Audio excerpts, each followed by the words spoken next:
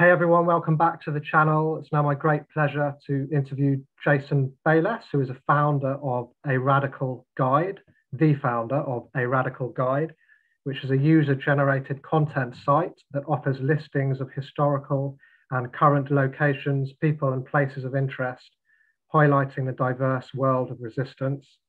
I was really excited to discover this a few weeks back. I discovered you through YouTube and then went to the website, and I kind of thought, wow, this is such an amazing project and idea, and why hasn't anyone done this before? Or if they have, I've never encountered it. Jason is also a diverse activist with a wide range of experience. He has traveled the US documenting animal abuse in the entertainment industry. He is also president of the board of directors with the Center for Farm Worker Families, a non-profit dedicated to education, advocacy, and support for farm worker families in the US and Mexico, and is also on the board of directors for Move to Amend, a coalition of organizations and individuals working against corporate capitalism, including working together to end corporate personhood. Jason also recently retired from the board of the Chiapas Support Committee, a grassroots collective that serves as a center for education and information about Chiapas, I don't know if I'm saying that right, the region in Mexico, the Zapatista communities and Mexico in general. Jason is on the Senior Advisory Committee for the Institute for Critical Animal Studies. The ICAS mission is rooted in animal liberation and anarchism, and works for total liberation and the dismantling of all systems of domination and oppression. And incredibly, after all of this, in his free time, it's amazing that you've got any after all that. Jason also supports volunteers and organizations to co-develop resources and trainings that strike at the roots of systems and structures of oppression. So thanks so much for joining me, joining us on my little channel over in the UK. So yeah, maybe first of all we can look at some of your history before we look at A Radical Guide.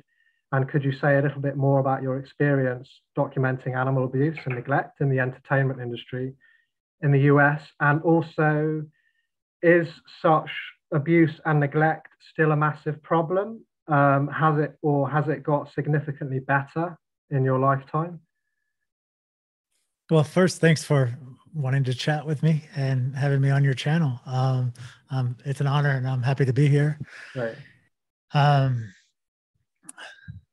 So your question around documentation of animal abuse. So yeah, for quick background, I spent a couple of years following Ringling Brothers and Barnum Bailey Circus around from city to city, state to state, pretty much in the lower 48 here in the US, documenting the treatment of animals, specifically the elephants that were in the circus. And what that looked like was Ringling Brothers has 3 units. 2 travel by train, 1 travel by like semi trucks. So the semi trucks, they load the animals all into the back of a trailer of a semi truck and travel city to city. The other 2 load them up in trains and travel from city to city. And I would follow and track the 2 units that went by train. And so what that looked like would be, I would try to arrive to the city before the train arrived, so I could be there at the depot where the train parks. Because what Ringling Brothers would do is take the elephants and all the other animals, and sometimes during the day, sometimes at night, depending on the media market and that they chose, they would walk from the train to the arena where they were having the show for that weekend.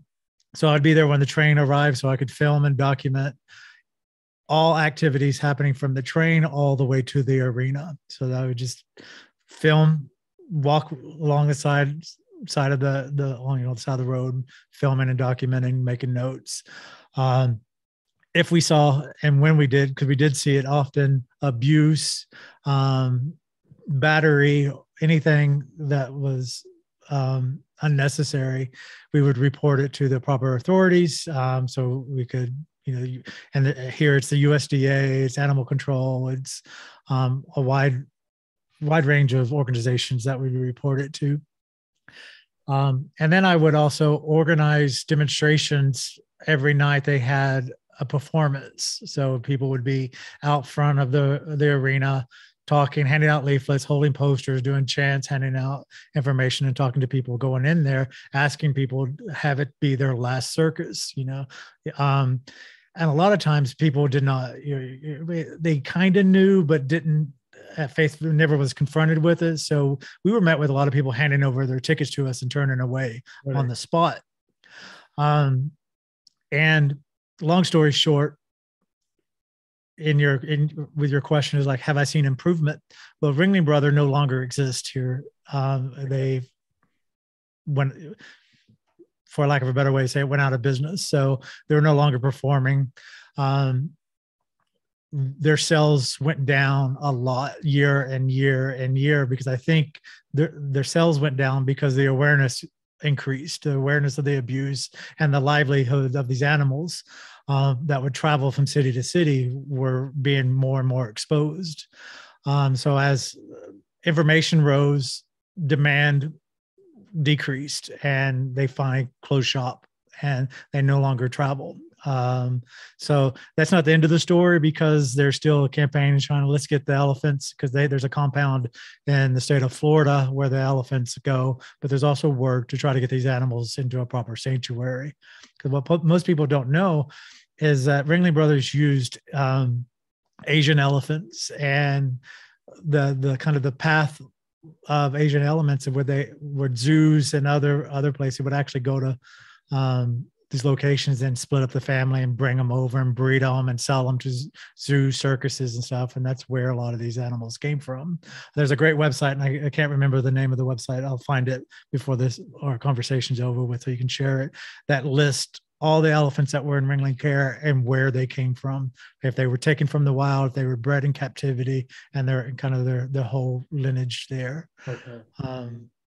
So yeah, it's improving in some areas and not so much in others, because other areas of work was like the horse-drawn carriage industry, and specifically, and through my lens and the work that I did was in Manhattan in New York City, because there's a big horse-drawn carriage industry there, and it's not a proper life for a horse. It's concrete. It's in the middle of the city. Their noses are perfect height of the exhaust pipes of the cars in the city, and they're just constantly breathing that. They're worked through horrible conditions, all weather conditions. There's constant accident and cause death and harm to both the animal and the people riding the carriage. So there's a lot of work of trying to get other alternatives in there in the city versus having a useless horse-drawn carriage thing, because it's just nothing but animal abuse for money. Sure. Well, any resources, websites, and so on, you can always just send me after the interview, because it will be a few days before I upload it anyway. So Okay. yeah. Make a note so I don't forget. Yeah. So, it sounds like your campaign was definitely part of raising the awareness on the circus, on the mistreatment of the elephants. So that's really great. Yeah, I just part of me wanted to ask you a question about why that kind of circus mistreatment of animals is so normalized in society, but it's a bit of a, maybe that's a bit too much of a broad question. I was just remembering when I was a kid going to see a little circus in the UK, and there was someone riding around on the back of a horse, and I was a kid. I just thought, yay, that looks great. And obviously I didn't think anything about how the animal might have been treated. But yeah, it's just so normalized. I guess the film industry is a big part of it, isn't it? Because we see a lot of this kind of treatment in films and TV series and cartoons even, and stuff like that.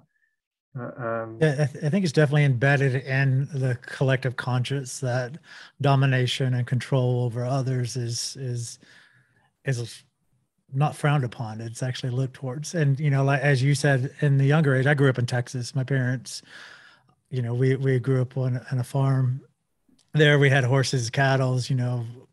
My chores when I was a kid was to feed the animals before going to school, and then coming home and then helping my dad load up the animals in the trailer to take them to the local slaughterhouse. So he's like, it's not a thought process that we're taught or even asked to question. It's just, no, this is just the way life is. This is the way that's what they're here for. Yeah. And it's not until we're able to step away and actually go, why do we do it?